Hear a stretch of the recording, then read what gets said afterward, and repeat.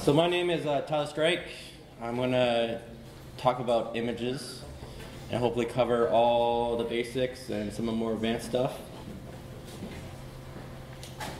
So a little bit of myself, I've been using Drupal since 4.7, so about 12 years.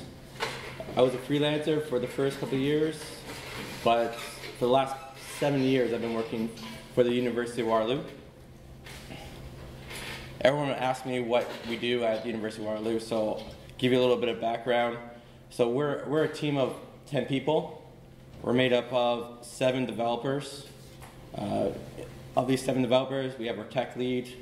We have one person that does accessibility for not just our team, but also other websites across campus. So he does audits, etc. And we have one other guy that does just DevOps. We have 2 trainers. They do all the support, emails, RTs, etc. And they also launch new websites, whatever. We offload that stuff to them. We provide the tools for them to launch new websites, etc. And we have a sysadmin who runs, sets up all the servers for us. And we have a backadmin, which is our previous sysadmin if he goes on vacation, etc. And then we have one manager that manages our team as well as the portal team, which is the go-to app for the in-house built app that every student uses on campus. And then every semester we might have 1 or 2 co-ops to help us along. So today I'm going to start off with the basics of images in Drupal 8 and how to set them up. So I'll walk through, do a demo of all these things. So I'm just gonna, so Drupal 8 comes with 2 content types, a article and a basic page. Now with the article, they actually come with an image. This is different from Drupal 7. Drupal 7 did not have an image field that came with out of the box, but with Drupal 8 it is. So if you're gonna add a new image field, we click on add field and then select the image.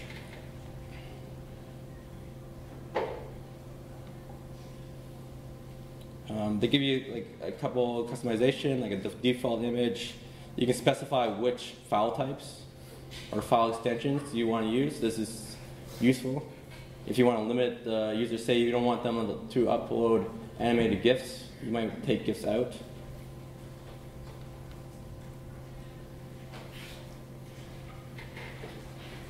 So yeah, that's the basic.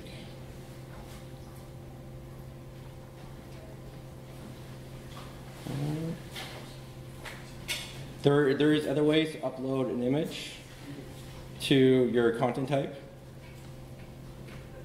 You can actually use the WYSIWYG that comes the CK editor. I don't recommend this, but here I'll just show you anyways. So you can upload. There's a button, the image button. You can select the image and it gets uploaded. Now I don't recommend this way because the actual image gets hard coded into the WYSIWYG, so it's not responsive at all. There's no way to apply different styles or anything. It's just that original image, and that's what you get. There is another way. There's another module that extends, still puts in the WYSIWYG, but extends it a little bit, which is called the insert module. So here's an example of a field with the insert module turned on. It allows you to, let's move this a sec, upload an image. And then you can select the image style and apply that when you insert. So if you click, so in this example here, when I click insert, it inserts, well, this image is a little smaller, but if it was bigger, it would insert an image of 325 by 325.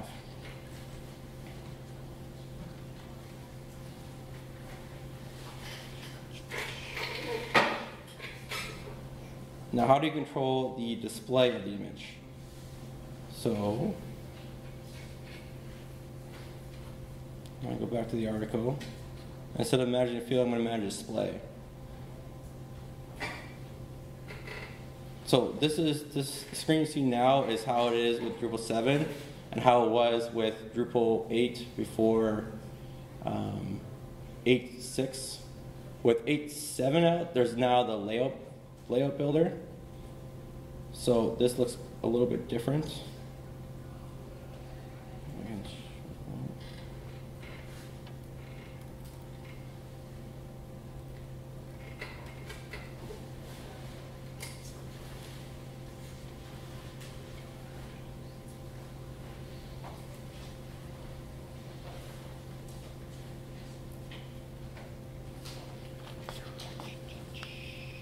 Sorry, just taking a little bit.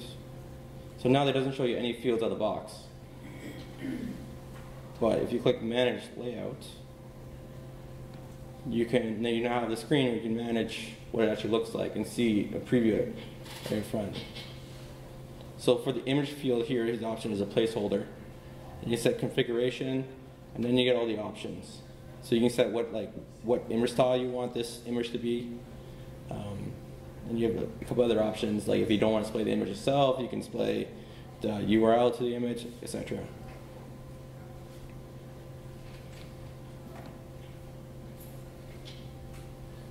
So they should highlight. So you have save control here, but you have to click on the gear. And then it gives you the same options.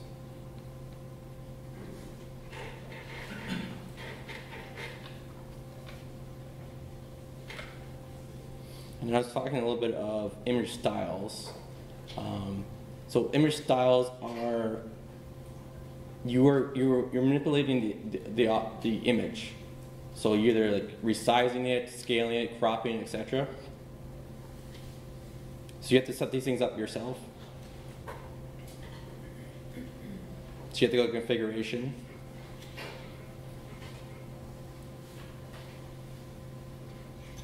Sorry, my site's a little slow today.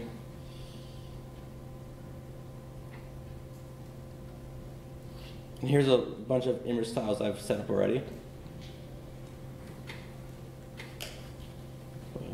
So I'll set up a basic image style just for testing. And I already called it.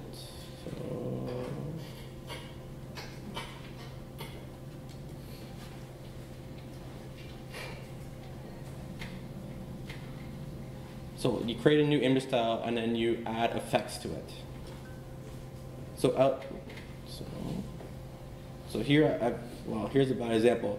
I have additional effects, but out of the box, there is not that many options. You can only do cropping, scaling, etc. There's like 4 or 5 of them. But with additional modules, you can have a massive list of in this list here, there's 30 different types of effects that you can apply to your image styles. And later on, we'll go over a couple of these. So the most common one you have is scaling, where you would set up the width and height. So say if you want the image to only be 200 pixels wide, you would just specify that. And this thing will keep the ratio of height to width. So in this example, it kind of gives you a preview with the hot air balloons. So if you have an 800 by 600 image, it will shrink it down to the same proportions. So 200 by 150.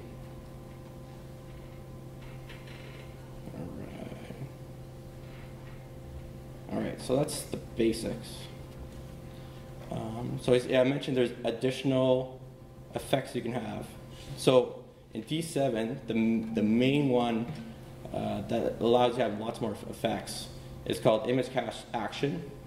I believe this module did one thing when it was first created, like one action, but then it kind of grew and grew and grew. So the name itself does not describe what it does.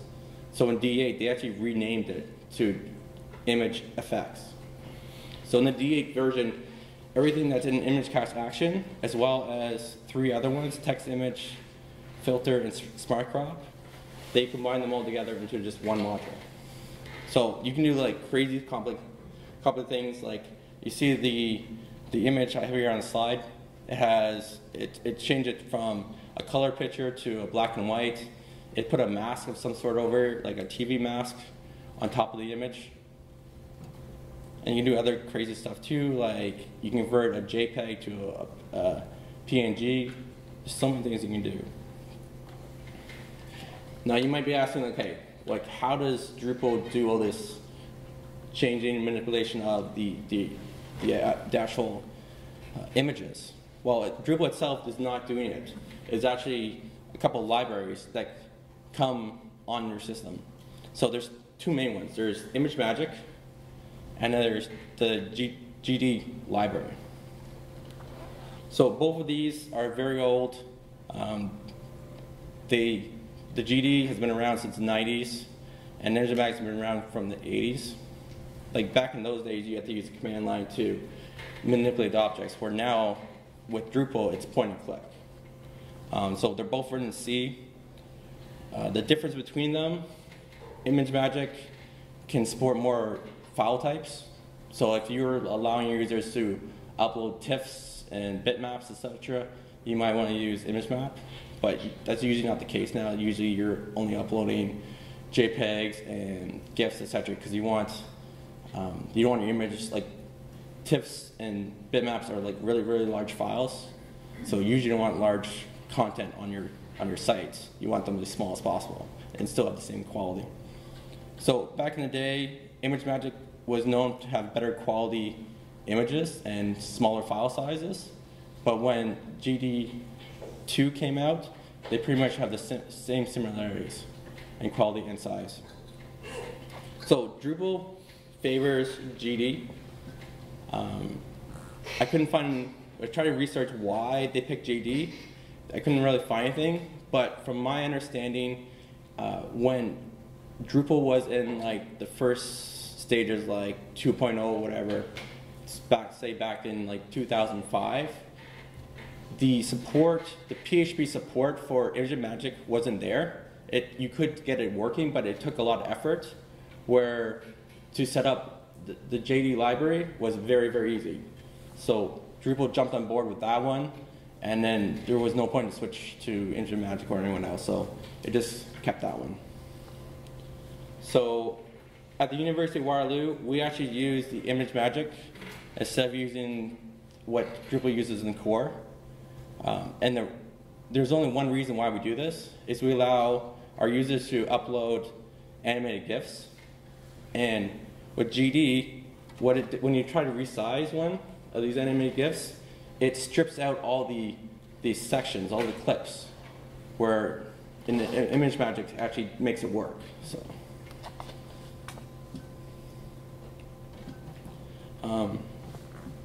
I kind of wanted to talk about, like, there's a lot of people, when you create an image or like set up a style and everything, there's actually quite a few people that are involved usually. So usually you get a request from the director, hey, I want an image of X size. And then the site builder, if he has the image styles that are created, can like, oh yeah, either he creates the image style or yeah, he sets the scale to whatever the director wants and away it goes. But sometimes images are more complicated and you have to have extra effects. So if you say, if you want that TV screen around your hot air balloons, you need to install additional modules. So then you would need a web developer to install those extra modules to add those extra effects for your site builder to use.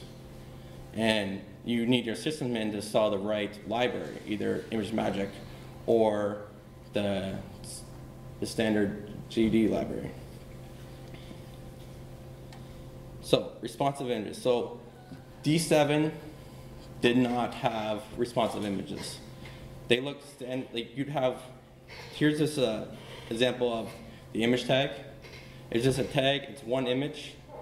There's, if your user uploads a 2 megabyte picture of a kitten, then your users are going to download a 2 megabyte picture. If they're on a desktop or if they're on their phone. There was no real options.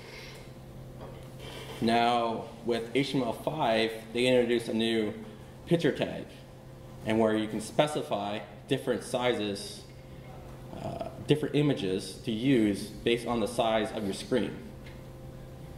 So in this example here, if your screen is bigger than well, bigger than 465, it will grab the kitten that's sitting.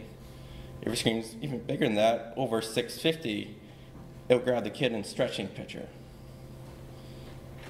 And if it's lower, it'll use the one below.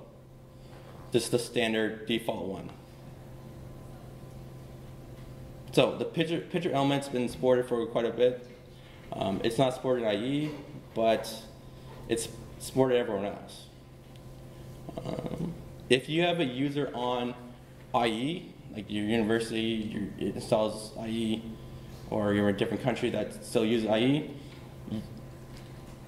the people on phones don't use IE at all. So you can tell right off the bat that if they're using IE, they're on a desktop. So you can serve them the bigger picture, because you pretty much know that they're on a bigger device.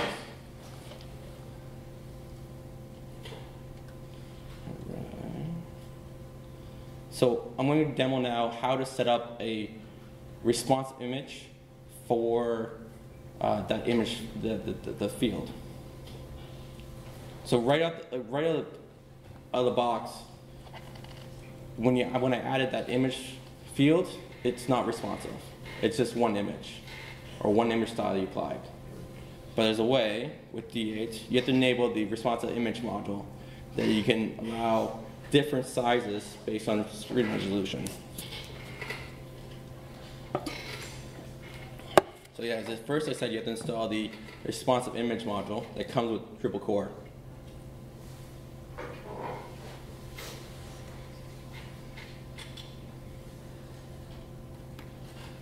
So there's two steps. One, you have to define a suite of image styles, and then add it to the actual field.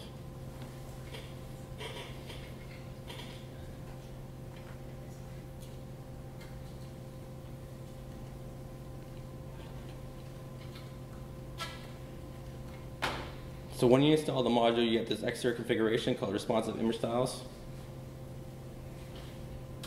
And you can set multiple different styles.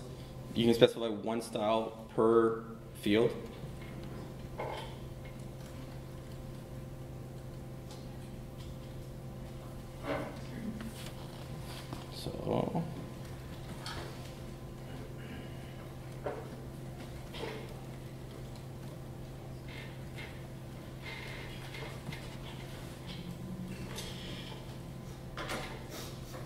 So I should specify first with Drupal 8, they have this new thing called breakpoints. I should have a couple slides on this. I'll skip over that to that. So you actually, when you create a new theme in Drupal, you have this breakpoint.yaml file that you set up. And it specifies all the breakpoints in your theme. So at what resolution it should become a different context. So here's an example right here of what it looks like. It's always good to name these things with good names. You'll see later on that these names get exposed to the content creators. So if you give these like size 1, size 2, size 3, size 4, it's not that helpful. You should actually say, hey, this is when it's wide or extra wide. Because then the content creators can go, okay, for this wide, I want the wide style versus, X2 style.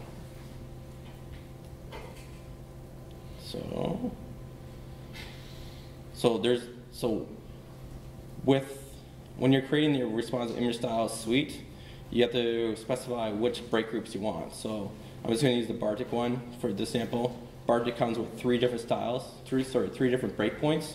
It comes with a wide, a narrow, and then a mobile. So in these, what I recommend doing is specifying just one style for that one. So for the wide, you can, well, I don't have them set up, but say you want a large for the wide one, medium for the narrow, and then for the mobile, you can set something like a thumbnail, and you can save this. You also say like your fallback as well, if they don't fall into a group. And usually the mobile and the fallback should be the same. So now I've created the image style. Now I can apply it to my field.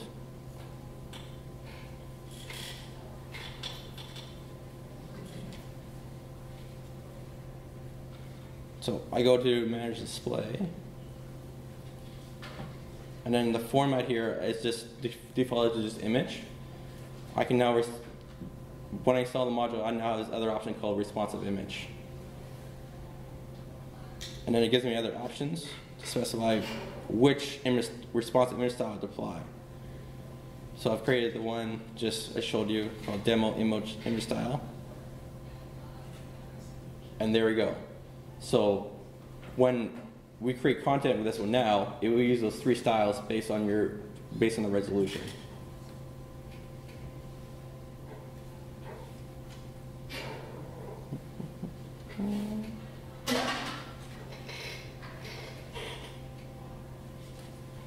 All right. So sometimes you have one problem with images I get a lot is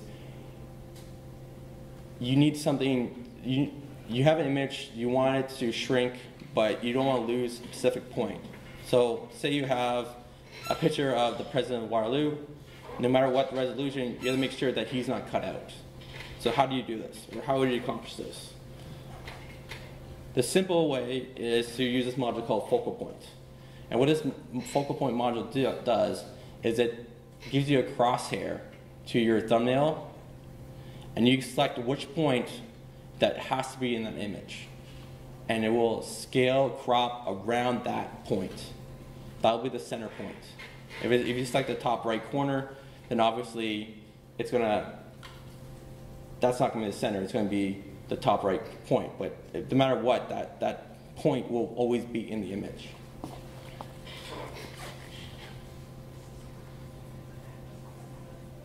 So you have to enable this module, and to set this thing up, you have to go to the Manage Form Display, and then specify the focal point is the one you want to use. Now there's only one other caveat for focal point, is that the image styles they usually use don't work. You have to set up focal point image styles. So here, they have their own crop and their own scale and crop. So you have to select these ones. Only if you specify a style that doesn't have these 2 effects applied to it, then it won't work. And it's kind of misleading when you do this, because you're like, because you have the form with the crosshairs on it, but then that spot doesn't get it. Like, it doesn't get, when you save it and you view the content, it doesn't crop around it, and you can't figure out why. Well, the reason why is you haven't specified in your image styles to use that specific focal point crop or that scaling.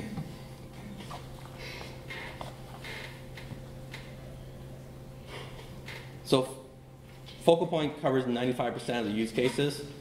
However, sometimes the user wants to have more control. They want to control what the picture looks like on every breakpoint. So say you have that picture of the president, and in that picture he's handshaking someone, and there's like 3 or 4 people on the left and right side of him. So if you use focal point, it will make sure that the president's in the picture, but it might cut off the person to his left and cut off the pictures to the right. So you need to give the user more control of what should happen. So the way to do this is there's another module called Image Widget Crop. So it allows you to crop the image for every single breakpoint. Now the only thing with this module, it's very hard to set, it's tedious to set up. So we'll walk you through that. There's multiple steps. So both the focal point and the image widget crop module uses the crop API module. This module itself doesn't do anything. It's kind of like C tools. So out of the box it doesn't do anything, but it has the tools for these other modules to do what they need to.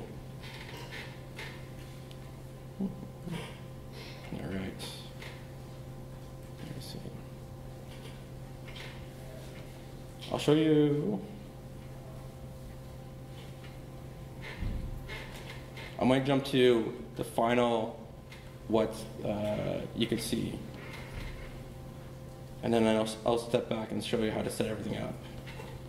So for the basic page, I have set up an image field. Here, let's go to the creation page.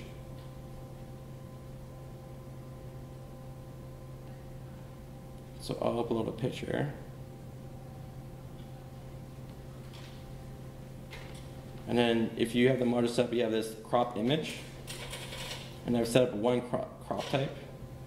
If you have multiple crop types, I'll show you how to do that in a sec. Then I can select, so you'd set up a crop type per breakpoint. And then you'd specify what it looks like. So for this crop type, it will have whatever I set it to as.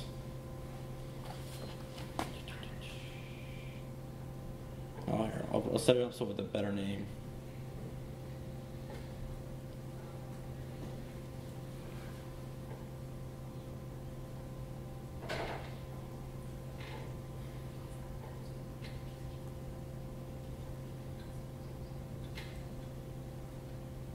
Alright, so first you have to specify the crop type. You usually want the names to be of the actual breakpoints, so you can call it wide. And the other thing too, if you want your image to have a specific height, say you want it to be 400 high, and this is the wide, so say it's 1080, the width, then you want to specify the ratio and keep it. Because what happens, it's hard to show you. So in the previous example, the crop type, when I raise, here, I need to show it. It's hard to describe. Can you increase the screen resolution? Sure. I mean, size. Yep. Perfect.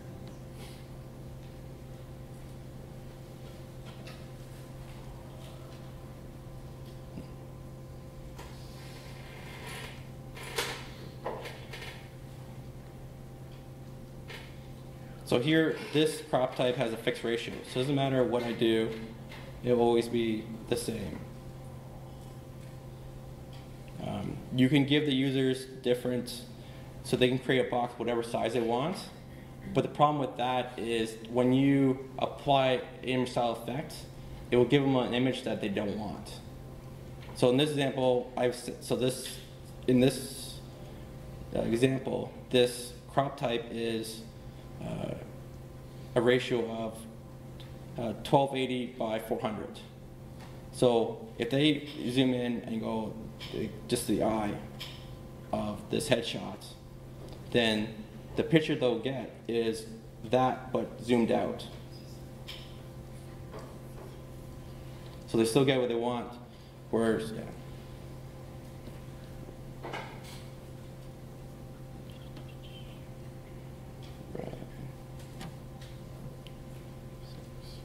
So you specify the crop type.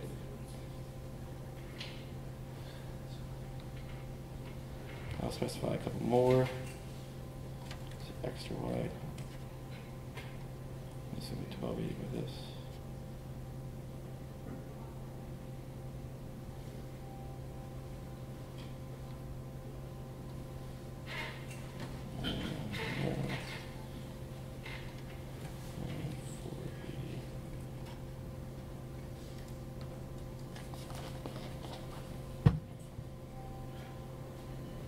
All right, so I specify 3 crop types.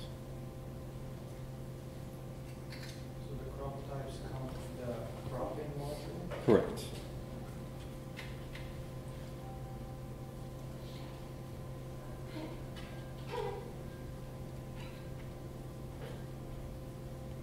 So now I have to go to that image, responsive image styles.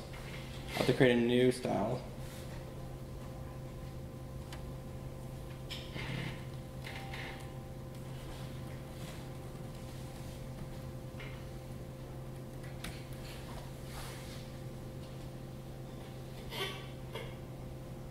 And then I select those. So, sorry, Now I have to create the actual, the image styles are not in here. So first I have to do that first. And it's the same thing like the focal point. They have their own effects that you have to add or they won't work.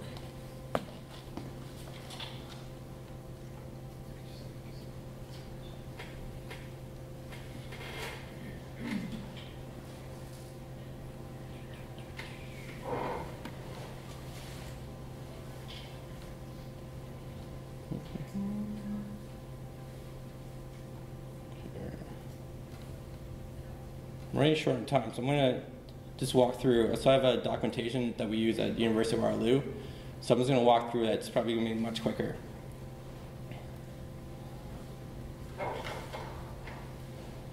So you have the breakpoints. Then this is the response image style. So here's all the different points. So at the University of Waterloo, we have actually 5 breakpoints.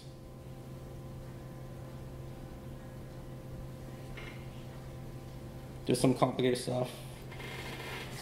So then we add 1 image style per breakpoint. So the image style has their own, so you have to set it to manual crop.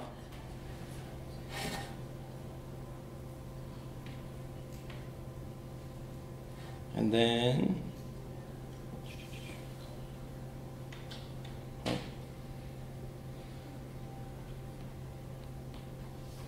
here, I think we can jump to this part. Taking longer.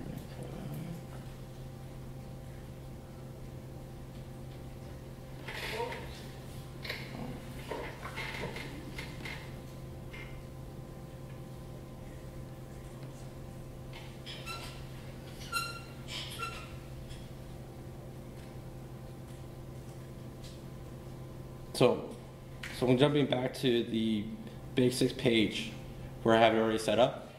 So to get it working, I have to specify the image widget crop as the actual form display. And then in here, I specify which crop types to have here. And the only image styles that have manual crop set will show up here. So if you first install the module and you come here first, this list will be empty. So it's kind of confusing. So you have to actually create the image styles and then come back here.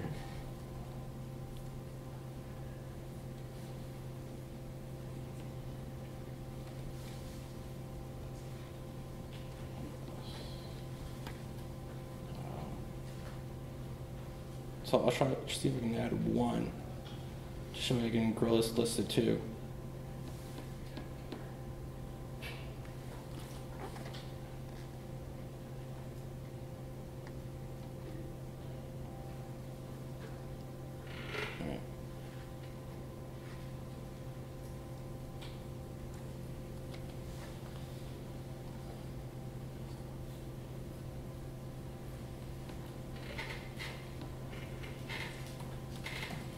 I'm going to create a new image style called wide.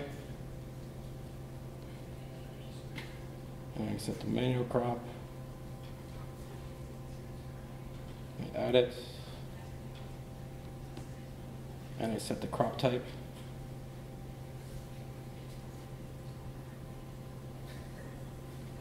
And I save that.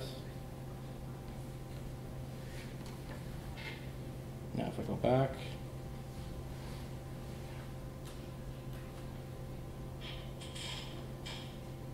go to the form display.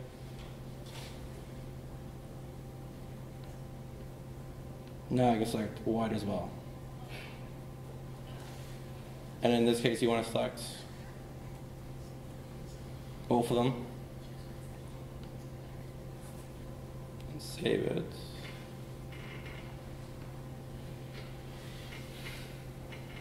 So now if I go to the piece of content,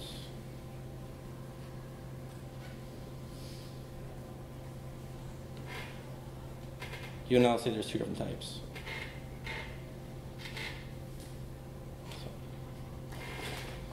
So yeah, you want to do this for every single breakpoint. there any questions? I know I kind of jumped around quite a bit there. Yeah? What does the optimizing of the images do in terms of the DPI of an image? So images can come in at any DPI size. Correct. So, like I've had people that have tried to load in 20 megabyte images because that's what they get from the camera, and they go straight from the camera to the website. Yeah. So yeah, the question was about the DPIs, so of the actual image. So it depends. If you have a dense image you upload, and there's two things that happen. If you specify like around the eye, then it will zoom into that spot, but the quality will be better because when you zoom, it's more dense, so therefore it's like having a higher megapixel camera, right? You can just zoom in more. So it allows you to do that. But yeah, if you have a low DPI and you try to zoom, you get lower quality. No, but how can you stop someone from trying to upload like straight from the camera and Yeah, so image optimization in the wild, like if you do a web image optimization, you always have a DPI field, but this doesn't seem to have a DPI field. no, it doesn't. So when you upload online, you can't specify the DPIs. You can specify the maximum file size, so you can control that. So that's like one of the form settings. But you have like no control over the type of the file, the DPIs of the files.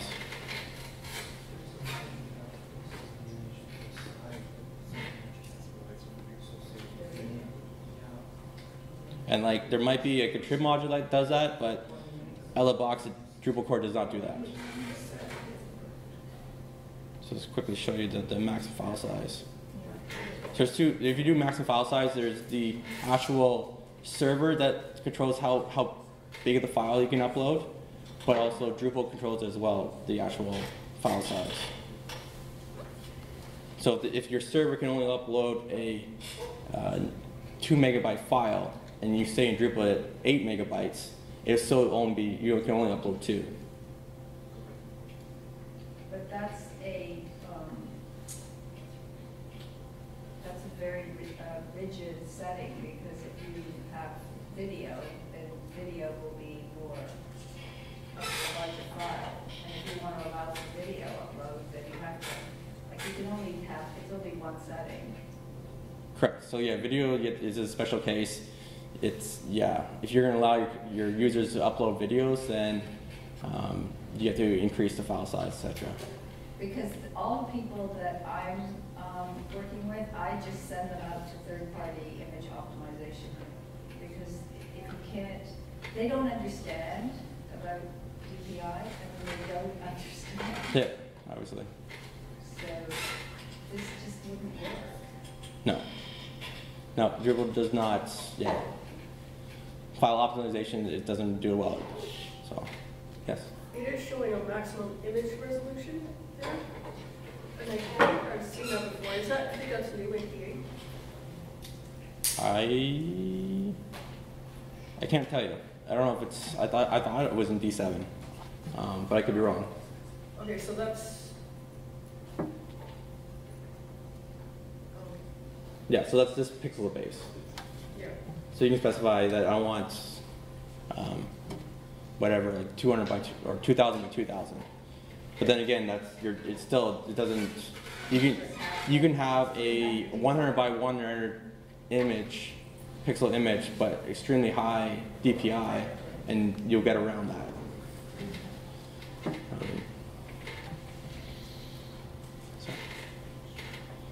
right. So I got a couple more things. Actually, all right. Actually, oh yeah, that's good for now. Anyone else have questions? Yeah, Nate. Do you have any experience or anything to say about integrating with the digital asset manager? Like I know at Waterloo there was one when I left. Yeah. You guys end up integrating with it? So yeah, at University of Waterloo, we use Asset Bank. To get Asset Bank into Drupal, you have to use a contrib module to do that. So there's quite a few digital asset management, or DAMs they call them. Usually most companies, like third parties, they'll create their own module, contrib module, and then it allows you to use their digital asset management.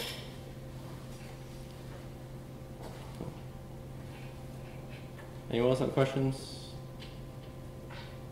Yep.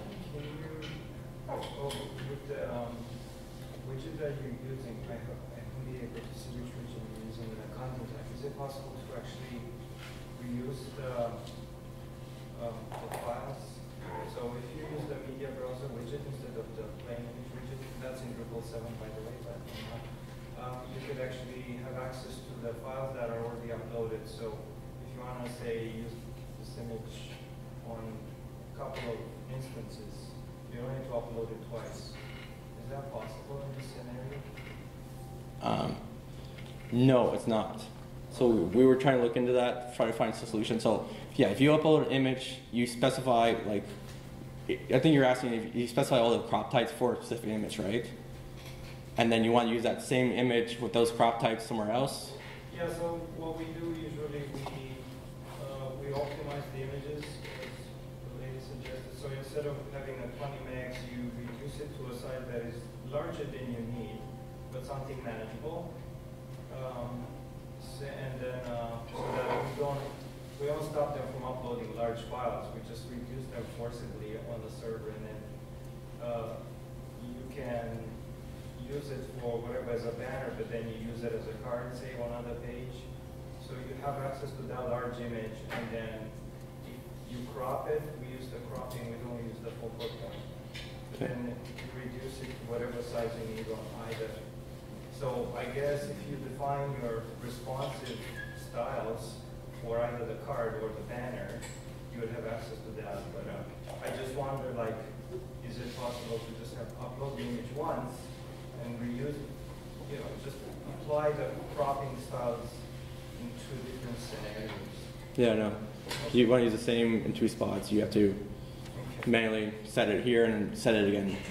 So, okay. Any quick questions or? Maybe that would be possible with media model. If you use media to add a media entity and then you crop within that entity and you embed the entity within WYSIWYG or a field. Yeah, that might be possible. Because like the crops go with the image, or the entity, I guess I should say, the file entity. So. Yeah. Do you guys do the crops in the digital asset manager or always in Drupal? Always in Drupal. Okay, so you're only importing the raw asset from the digital asset manager. Correct.